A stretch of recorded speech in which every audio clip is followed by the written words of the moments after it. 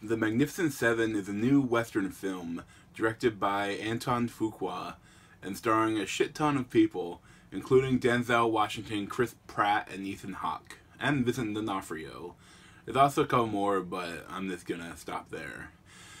So, I had a lot of fun with this film. You know, it's not, like, I don't think it will, like, bring life back to Westerns, but, I mean, it was a good film. I enjoyed it. It was, I mean, relatively simple, but, I mean, the action was good. There's a whole bunch of PG-13 violence, a whole bunch of dead people with no consequences, but, unless they were your heroes. But, overall, you know, it's a fun Western, you know, it's, the one thing that's odd about it, though, is, you know, obviously Denzel Washington is black. And this is in our world, you know, after the Civil War, you know, somewhere in the South. I think I'm not sure exactly where it is, but it's a place that wouldn't be too friendly to people with a darker complexion. But the weirdest thing is, no one ever even mentions that Denzel Washington is black. Like, the only thing you get some conversations with him and Ethan Hawke about how they're on separate sides during the Civil War, and about how that Denzel Washington like, saved him or something, that they were going to execute him, but they didn't, because he was a Southern sharpshooter during the war, Ethan Hawke. But, you know, like, other than that, like, you think it's going to be like that, because, in the beginning of the movie, Denzel Washington rides up into this town, and he's the only black person in the town, and he goes into the bar, everyone looks at him like, oh, like, they're scared of him, and there's something that's like, oh, that guy's trouble. But then they say, oh, hey, cowboy, you don't want a cowboy around here.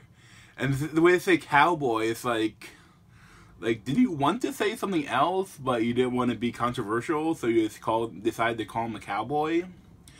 Like, I mean, I understand, like, every film doesn't have to be like Quentin Tarantino, but it kind of loses the sense of reality if no one even, like, mentions or thinks about it. Like, it's kind of nice because it's just another character, but he would have gotten some different reactions, you know, in real life back in that day, if he went into these towns as a black man and, you know, powerful like a cowboy, you know, he would have gotten some different, some other things would have been said.